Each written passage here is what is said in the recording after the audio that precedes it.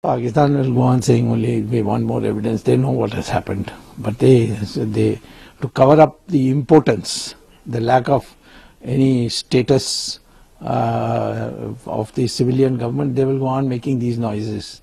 We have given it to them. Now we will tell the whole world that you see we have given evidence and they are not acting. This is an old story.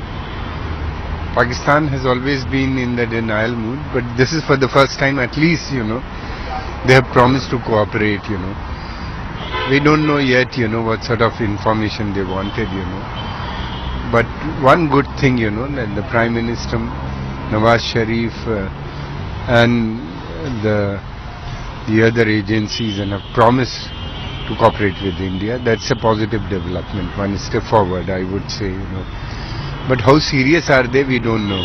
Because the past record is very bad. So let's hope this time, And Pakistan is also under pressure from international community to cooperate. How far they will go, still. Sir, PM is expected to visit Pathankot. How do you take that? It's a good gesture, It will boost the morale of the armed forces as well as the people of Pathankot,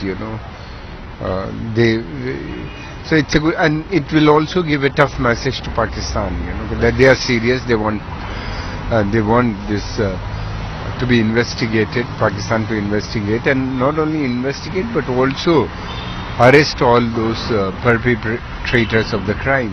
Pathankot tightened its security at the Indian airbase following the recent attack at an airbase in the Pathankot district.